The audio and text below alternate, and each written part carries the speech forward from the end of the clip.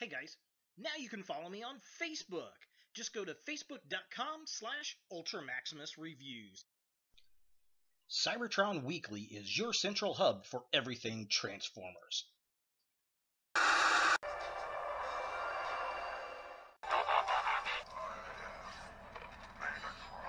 Oh, this is Bombad!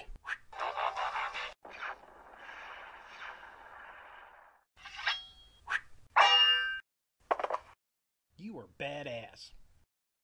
You suck.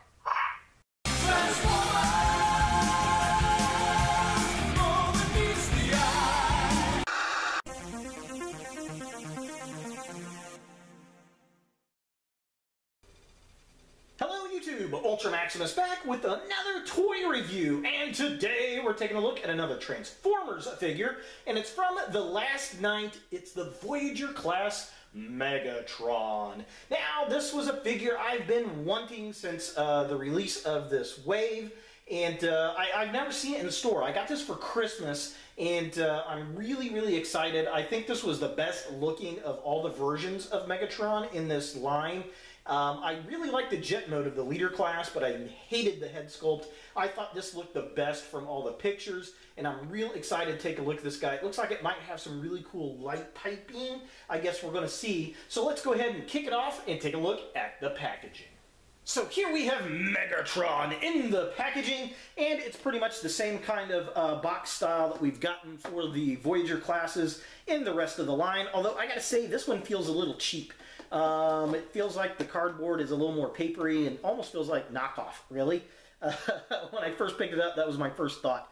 But definitely cool looking artwork. I definitely dig it there. We have Megatron in there. It says Transformers. It's Premier Edition. All of the figures in this line were Premier Edition for some weird reason. It's got the Cybertronian artwork like writing up here at the top.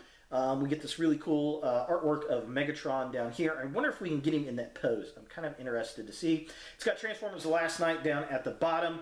On the side of the package, we get artwork of Megatron. We get a little Decepticon symbol down there. It says he is a merciless tyrant in a bunch of different languages. They should have done it in Cybertronian too. I think that would have been fun. And then this side of the packaging, it really just kind of continues the artwork around, and it says he's a Voyager class figure, Transformers, Decepticon logo, Destroyed City, you know, all that kind of good stuff. So just kind of a close-up. There it is. He's a Premier Edition figure. There's Megatron. There's the Cybertronian. It says Transformers on the side. And we get this artwork that I really do dig. I think that's pretty cool looking. And it says Megatron, Transformers.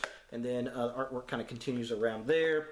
And then here's the artwork again. Look, more art. And it says Merciless Tyrant because he's evil. He's Megatron. And he's bad. And he's a Decepticon. Did you know that? Bet you didn't. Here's the back of the packaging. There he is in his robot mode. There he is in the jet mode. Hound is the wave mate, which I've already reviewed. If you'd like to see that review and haven't checked it out, I'll add a card to this video. But the interesting thing about this guy is, you know, he turns into a robot to a jet in 22 moves. But that's not what's really interesting. What's interesting to me is that if you look at the figure itself, it looks like there's light piping on the back of the art. Look how bright and brilliant that is. So I'm hoping there is some really cool light piping, little hound, on the figure. I think that would be really cool. So there's only one way to find out. Let's go ahead and get Megatron out of box and see what we think. So here we have Megatron out of the packaging, and it's a gray robot with a gray background. That works well, doesn't it? Oh well. Now, this thing is actually pretty cool. While it does not have the articulation that the Hound figures got, this thing has a lot of detail to it and some pretty interesting choices for transformation. Lots of nice sculpt work. I will say there are a couple things that kind of about me with it, and they're just minor gripes, mainly because there's so many intricate pieces that I think would break with a kid. So this is definitely not a figure for a small child, because I could easily see that parts breaking on it and making the child cry and all that kind of good stuff, and you don't want that. So definitely get the one step for the kiddo, because this is going to be for a kid probably at least 10 and up. Now, that being said, having looked at all the Megatrons out in the stores, looking at the leader class, and now having this one in hand, I've got to say this is my favorite Megatron from the movie line. And the biggest problem I've got with these figures are the heads. The face sculpts are just... this one is the best, I think. Looking at it, just get a close-up really quick. I'll do close-up shots a little bit later as well. Yeah, I mean, he looks evil. He looks kind of like the modern version of Ganon from The Legend of Zelda. But the problem is, and if you look at the box, it's the way the toys are designed. The bottom lip, or the upper lip, should be a lot bigger, the nose smaller, and then these horns on the side of the head should be bigger and go up straighter. That's the way it looks in the artwork, which looks cool. Translated into plastic like this, it just doesn't look quite right. I mean, he looks evil, but it doesn't look as cool as the art on the boxes. And then that being said, the other gripe I've got is more with the movie than the actual toy itself, is why did he change his name back to Megatron? It was Galvatron. Why go back to Megatron? I don't get it. And they have zero explanation for the entire change of design and alternate mode, and the fact he's gone back to the old style transformation. They just totally forgot about the Age of Extinction, which I'm sure a lot of fans have done as well. Again, with the gripes out of the way, the one thing I will say is cool, he does get his arm cannon back, which nowhere near as big as what we're used to seeing with Megatron, but it's cool that it's there, and I do gotta say, I like the jet mode. Now, as far as articulation on the figure, again, it's not as good as Hound, but it's not bad either. His head is on a ball joint, so it can look up and down like that. It spins around. He's got a swivel at the upper arm. The arms do go up. There is an armor piece that pops up to allow for the shoulders to come out, which is very, very nice. I thought that was a nice touch. They have a twist at the upper arm. There is a hinge joint at the elbow. It's actually a double jointed elbow, which is very uncommon for a Transformer. There is nothing at the waist as far as articulation go. The hand does move down, but that's mainly for transformation. The cannon can switch over to the side, so if he wants it kind of back, he can, and then he can deploy it there, which is very cool. These armor pieces all fold out on his skirt, which is nice.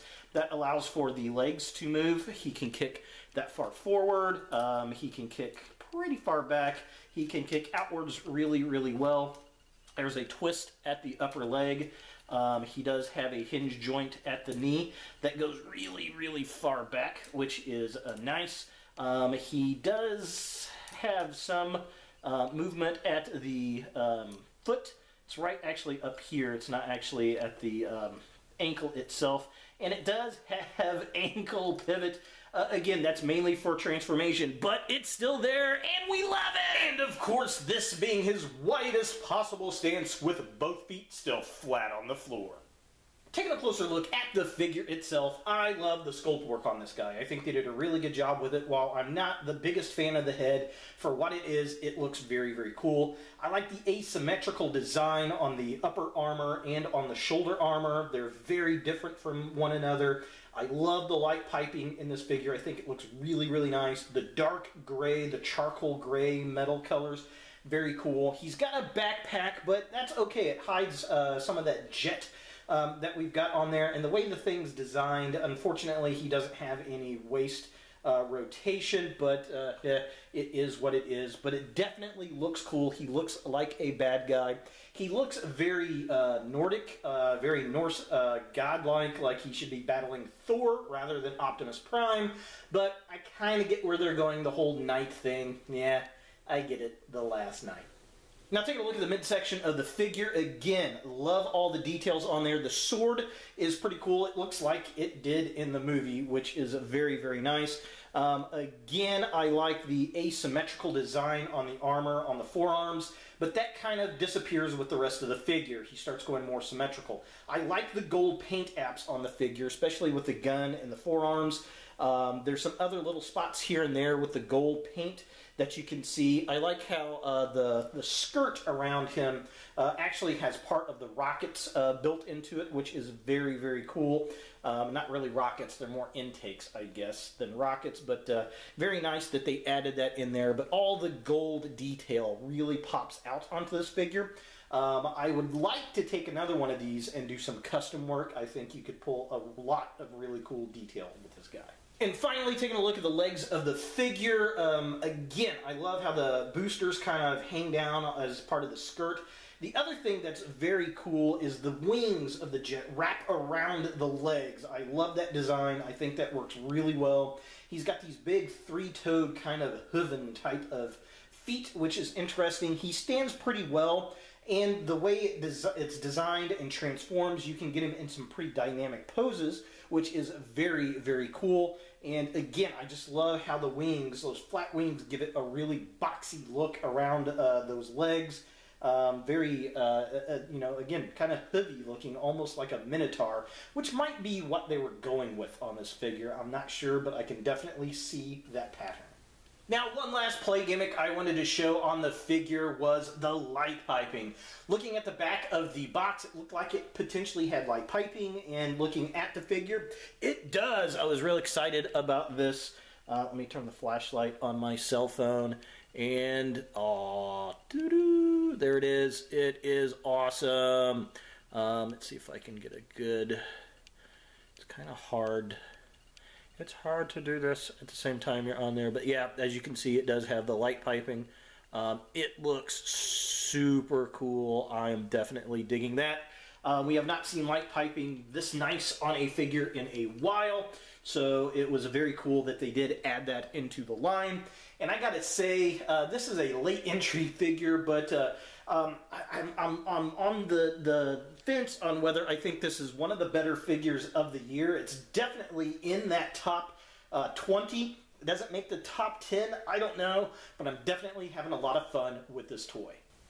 For comparison, here we have the Voyager class Last Night Megatron with his wave mate, the Voyager class Hound. And as you can see, Megatron is a little bit taller than Hound here, which should be. It definitely looks very cool sitting side by side, and I can't wait to get this guy up on the shelf with Optimus. It's going to round out my larger figure set for the Last Night figures. Definitely very cool, and you know, I'm glad I was actually able to get a hold of it. Like I said, this is the first time I've seen one in hand. Never seen the figure out in the wild. And finally, just to show the Last Night Voyager class movie Megatron with the Toys R Us exclusive movie Megatron. Definitely a lot of the same themes. This guy's cannon is a lot bigger, not only in the scale of him, but I think it's actually bigger than the gun that's on there, which is kind of interesting. Now, Megatron, of course, being a Transformer, has an alternate mode, and this one's very interesting. It is a slick-looking Cybertronian jet, which unfortunately we didn't get a lot of in the movie. There was supposed to be a scene that got dumped. It was going to be an air battle over France and over the Eiffel Tower, which really showed Megatron's alternate mode off, but we did not get that in the film. Unfortunately, I think that would have been very, very cool. But alas, only the mind can tell what could have happened. So let's go ahead and transform Megatron into his jet mode and see what we think.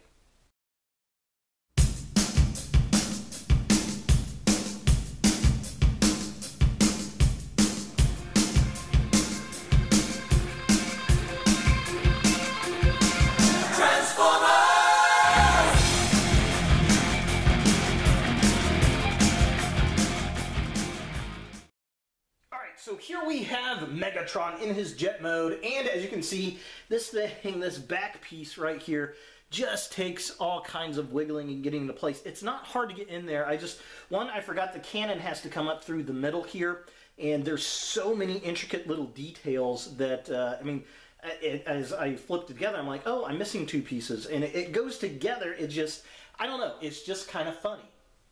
Now, looking at it, it really reminds me of a particular Decepticon. It reminds me of Cyclonus. It really does, especially with these pieces right here. This could really, really be redesigned and repainted into a Cyclonus figure. You just have to maybe arc these wing pieces up a little bit and then repaint it and put a new head sculpt on it. And I think that would be very cool if we got a repaint out of that guy. As you can tell, the detail's very, very nice. I like this jet mode. I wish we got to see more of it in the movie. We get the light piping in the red cockpit, which is nice. I wish they would have shown more of that and not had that entire gold piece up there, but just maybe the gold trim would have been cool. That would have been a lot cooler, but alas, they did not. I love this metallic green. I think that looks really cool. Lots and lots of detail everywhere. I like the little trim there. It'd been nice if we got a Decepticon logo on the wings, though. That would have been nice. Overall, I think they did a great job as far as the detail. Very compact, very slick, very, very nice. We do see the feet on the wings, but they kind of look like they could be bombs, maybe, I suppose, if they're shaped in the shape of feet. I don't know. But overall, not bad. I do like it. I think they did a good job. And again, one of my favorite figures in the line.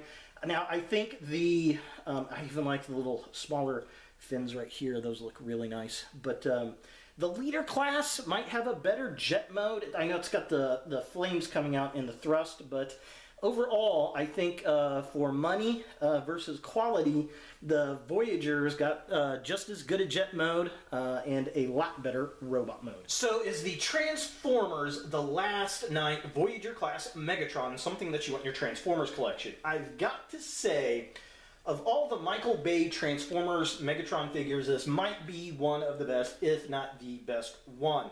It's not the largest figure, but it's definitely one of the better sculpted. I like the design. I like the color pattern. The dark gray charcoal colors with the gold highlights look really nice. The metallic green on those boosters, very, very cool. It poses pretty well. It's not as good as the Voyager class Hound, but it's definitely up there, which all the Voyager figures that I've dealt with in this line have been very, very good. I'm not a fan of the head sculpt on this Megatron. Not this particular one, but the character in general. As far as all the figures go, I think this has the best head sculpt of them. It has some fantastic looking light piping, and you can get him in a very nice dynamic pose, such as I have him here. Is this one of the best toys of the year?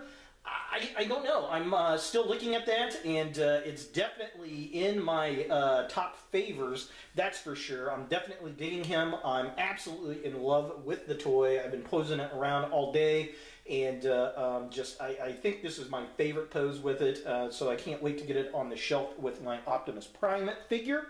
And yeah, I mean, if you're looking for one Megatron, I would probably go with this one over the leader class. I just like this one better. I think it looks better than the leader class one does, and it's cheaper. The problem is it's harder to find. So good luck in the hunt for this Megatron, but there he is, Megatron, the Voyager class from Transformers The Last Night.